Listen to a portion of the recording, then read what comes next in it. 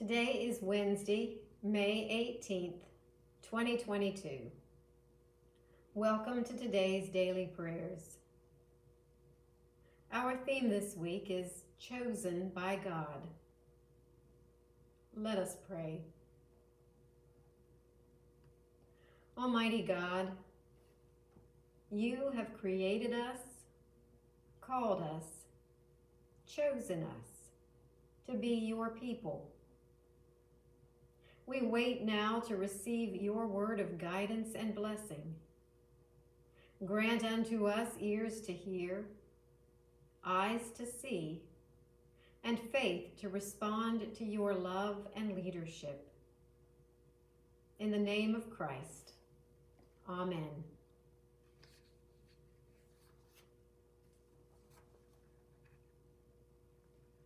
Our psalm this week is Psalm 126. When true life changed Zion's circumstances for the better, it was like we had been dreaming. Our mouths were suddenly filled with laughter. Our tongues were filled with joyful shouts. It was even said at that time among the nations, true life has done great things for them. Yes, true life has done great things for us, and we are overjoyed. True life, change our circumstances for the better, like dry streams in the desert waste. Let those who plant with tears reap the harvest with joyful shouts. Let those who go out crying and carrying their seed come home with joyful shouts, carrying bales of grain.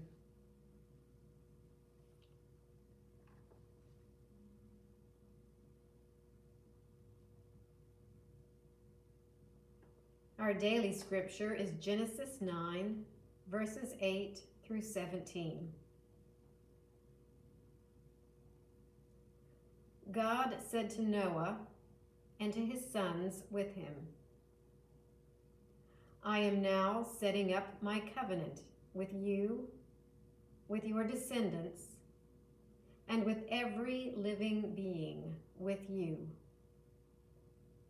with the birds, with the large animals, and with all the animals of the earth, leaving the ark with you. I will set up my covenant with you, so that never again will all life be cut off by floodwaters. There will never again be a flood to destroy the earth. God said, this is the symbol of the covenant that I am drawing up between me and you and every living thing with you, on behalf of every future generation. I have placed my bow in the clouds. It will be the symbol of the covenant between me and the earth. When I bring clouds over the earth, and the bow appears in the clouds, I will remember the covenant between me and you and every living being among all the creatures. Floodwaters will never again destroy all creatures. The bow will be in the clouds, and upon seeing it, I will remember the enduring covenant between God and every living being of all the earth's creatures. God said to Noah, this is the symbol of the covenant that I have set up between me and all creatures on earth. This is the word of God for us, the people of God. Thanks be to God.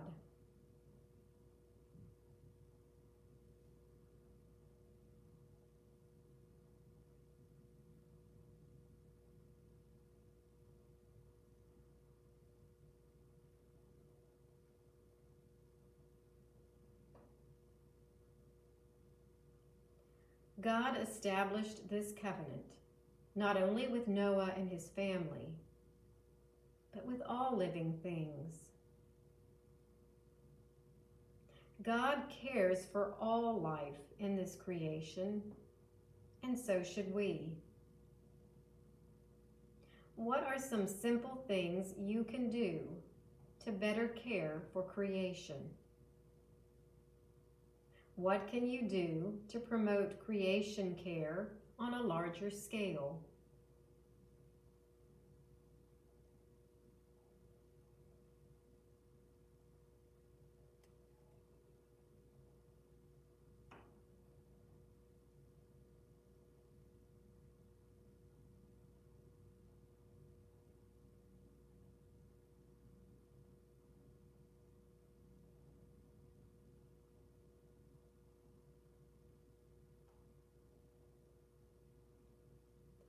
The bow God places in the sky, which we see as a rainbow, represents God's weapon, as in a bow and arrow.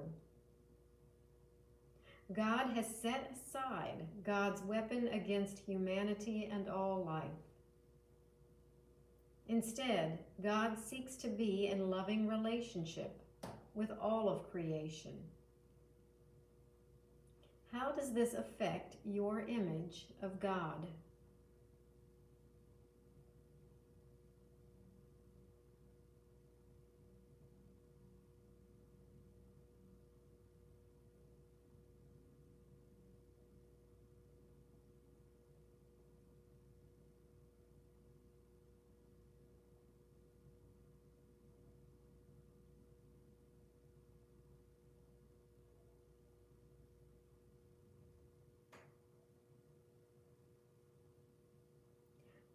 What feelings do you have when you see a rainbow?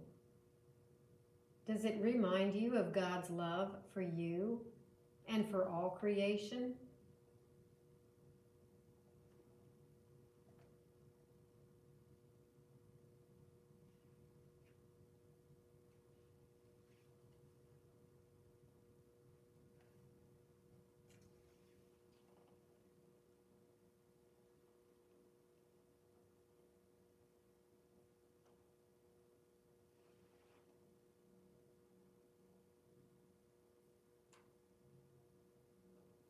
Our reading today comes from The Reasons of the Heart by John S. Donne. There is a dream dreaming us, a bushman once told Lawrence Vanderpost. We are part of a dream, according to this, part of a vision. What is more, we can become aware of it. Although we are far removed from the Bushmen and their vision, it seems we can indeed come to a sense of being dreamed, being seen, being known. Our mind's desire is to know, to understand. But our heart's desire is intimacy, to be known, to be understood.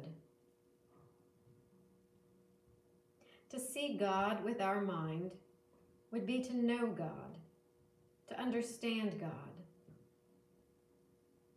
But to see God with our heart would be to have a sense of being known by God, of being understood by God.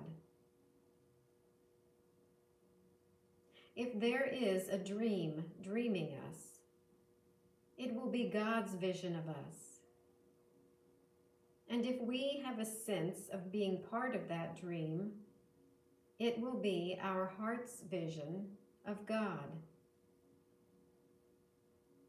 Nicholas of Cusa, in his vision of God, while speaking of our vision of God, speaks even more of God's vision of us.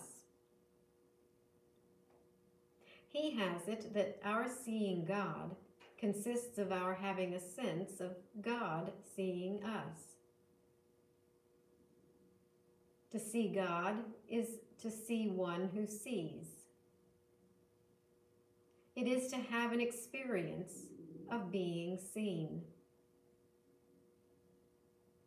It is like looking at one of those portraits, he says, where the eyes are so contrived as to follow the beholder wherever he moves. No matter where the beholder stands, the eyes of the portrait seem to be looking at him. Or better, we could say, it is like feeling the gaze of another person. Feeling the gaze without seeing the other's eyes. Or it can be like meeting the gaze of another.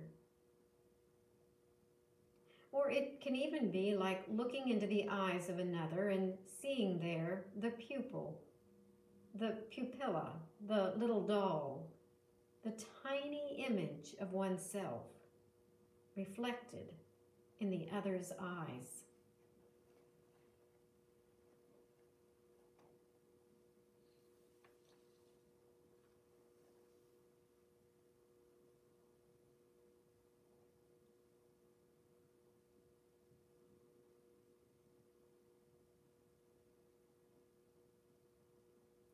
Let us pray. God, thank you for your love.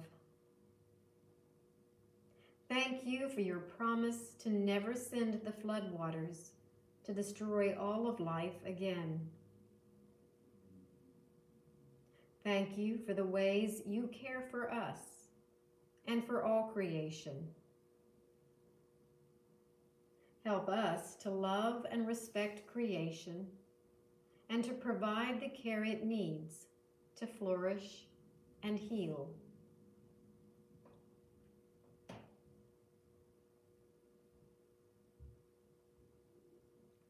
Bless the plant life of this planet, God. Help it to be healthy so that it can do its work of providing food, oxygen, and other gifts to the animal life, including us humans. Teach us to respect our need for plants and so to care for them.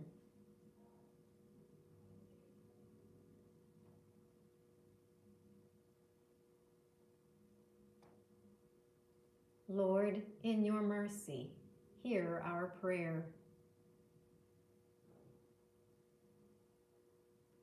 Bless the animal life of this planet, God. Thank you for those animals who provide food, for those who provide service, for those who provide companionship, and for those who simply add to the beauty and diversity of creation. Help us to honor and respect all animal life and to provide the care they need to thrive and fulfill their role in creation.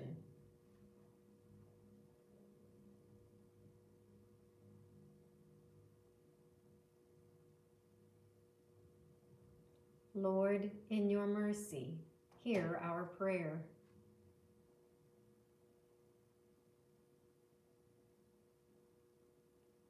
Bless the elements that make life on this planet possible. The sun, the moon, the rivers, the mountains, the plains, the farmlands, the cities, all of it, God. Help us to recognize the importance of these elements to our lives, and so to care for them too.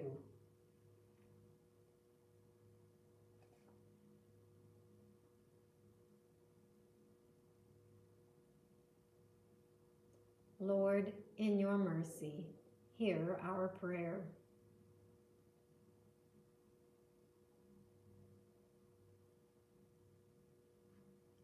Our Father, who art in heaven, hallowed be thy name.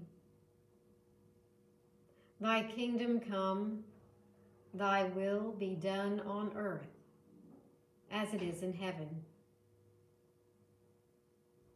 Give us this day our daily bread, and forgive us our trespasses, as we forgive those who trespass against us. And lead us not into temptation, but deliver us from evil. For thine is the kingdom, and the power, and the glory, forever.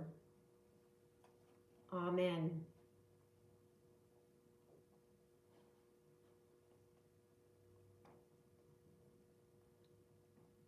Receive this benediction.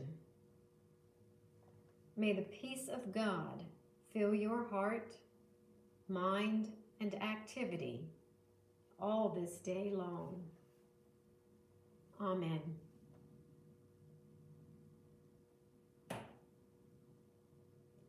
Go in peace.